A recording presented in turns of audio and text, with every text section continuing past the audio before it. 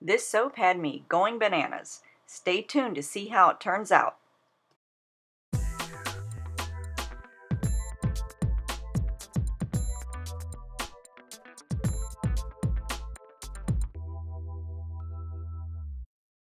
Hi soapy friends, it's Steph from Micas and More. Welcome to a very special collaboration video, Isolation Inspiration, showing off my wardrobe. This is called Going Bananas. The collaboration idea was by Artie Jane, and the title credit goes to Lisa Cunningham. For this collaboration, we were to take a favorite piece of clothing or fabric that would inspire us to make a soap to lift our spirits during these troubled times. Please use the hashtag in the description to see the other soaps in this event. My inspiration pick is bedding from Target that is nearly identical to some that I have. Let's make soap! I start by adding my lye water to the melted oils. I have sugar, sodium lactate, and tussa silk in the lye water. The oils that I use are lard, coconut, olive pomace, cocoa butter, and shea butter.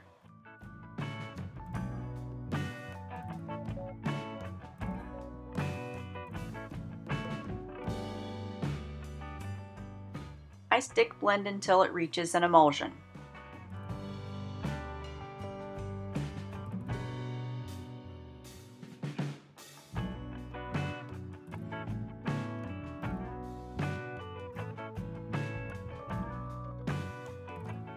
I clean off my stick blender with the large spoonula, and then I separate out the amount that I need. I think I've learned my lesson. I am not going to be doing 3 batches at a time. When I let it sit too long, this is what results.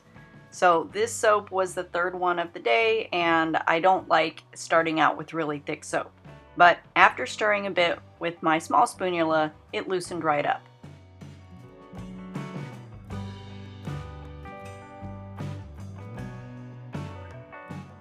I add the fragrance oil that I'm testing, which is banana cream pie.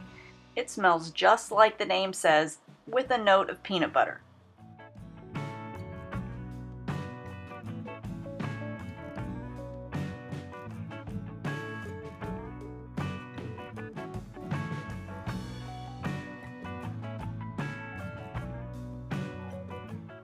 Here I'm mixing gold shimmer mica and a little bit of my reserved oil.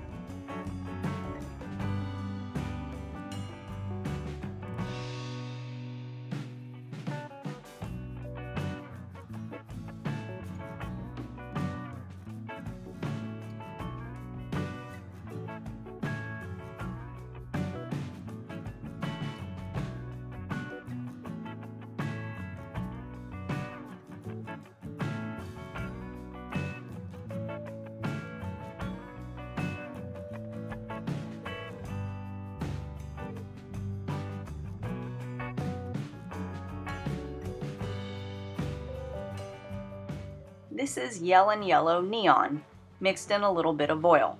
I wanted something really fun for this project.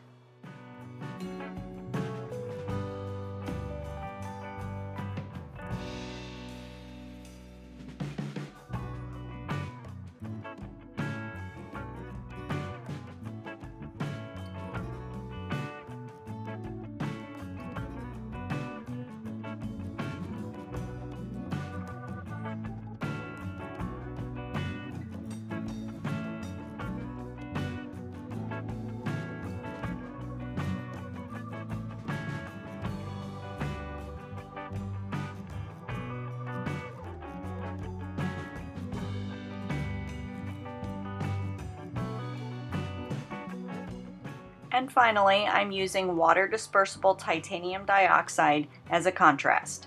And I'll also leave some plain as a control to see if the fragrance oil will discolor the soap.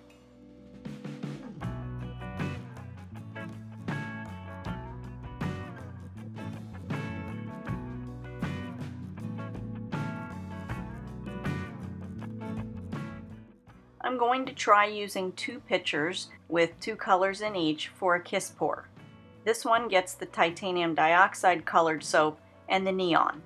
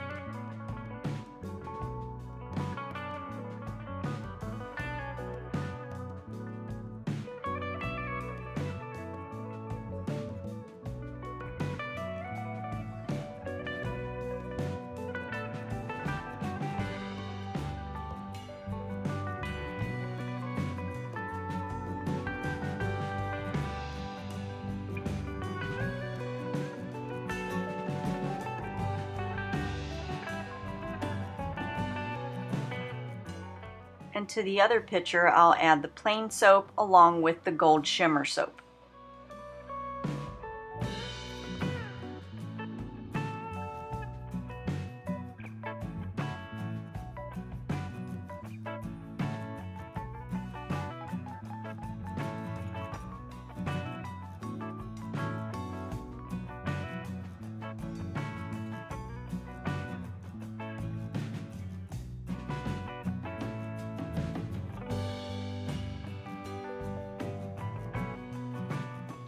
Let's get this soap in the mold.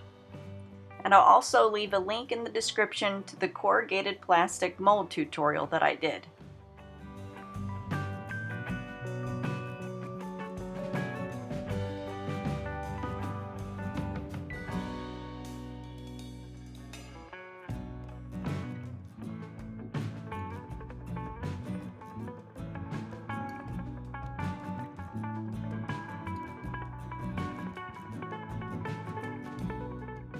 Unfortunately, this soap was a bit too thick for this design, so I ended up just spooning the rest of it in.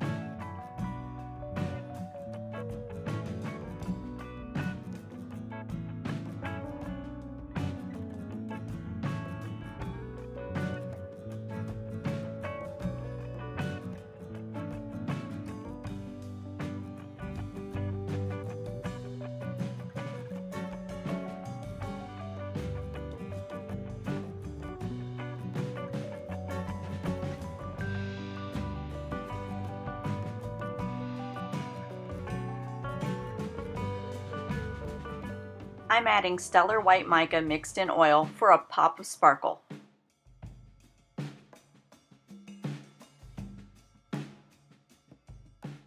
I use a piece of corrugated plastic to drag the mica across the top of the soap.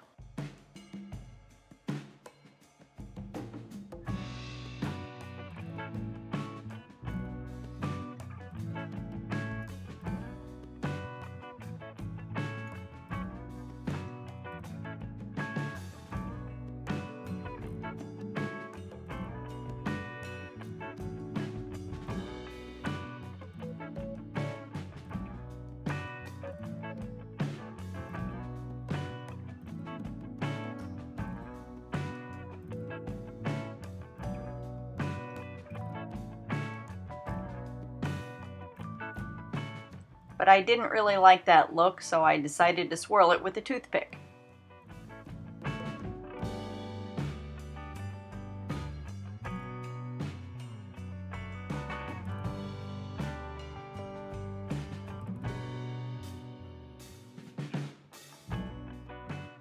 I decided I wanted the colors to combine a little bit more from left to right.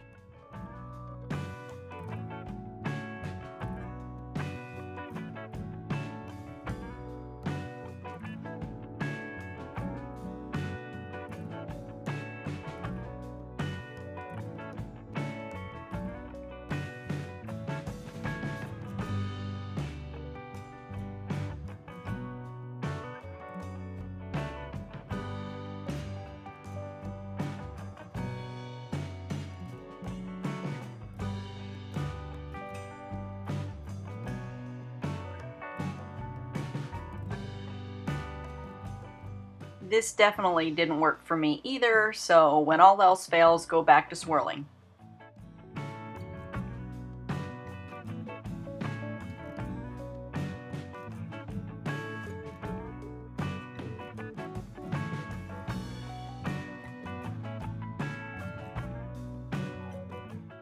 One last look before I put this one to bed. I'll put it in a box and under a blanket for about 24 hours. A day later, it's ready to unmold.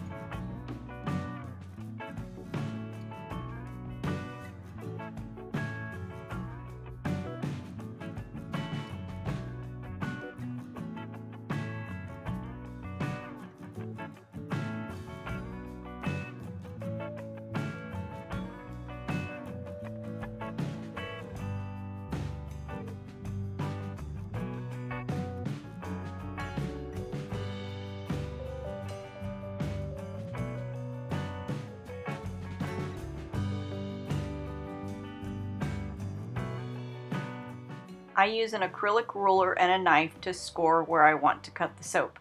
And then I'll use the knife to cut it in half and follow up with the rest of the cutting on my wire cutter.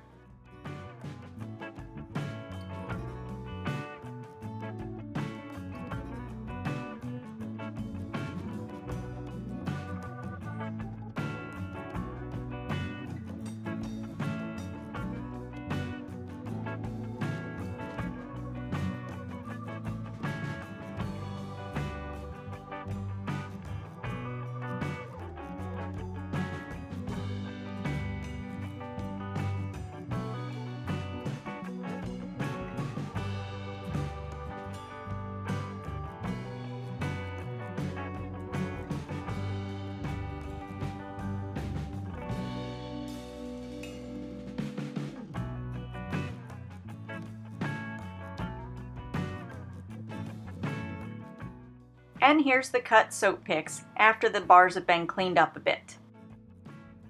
I hope you enjoyed the video. And don't forget to watch the other soap videos in this fun collaboration. But not everyone is making soap, as some people are short on supplies right now. You can order supplies used here at micasandmore.com online anytime. And to share pics of fun things that you've made with my products, please join my Facebook group, Steph's Micas and More. Thanks for watching.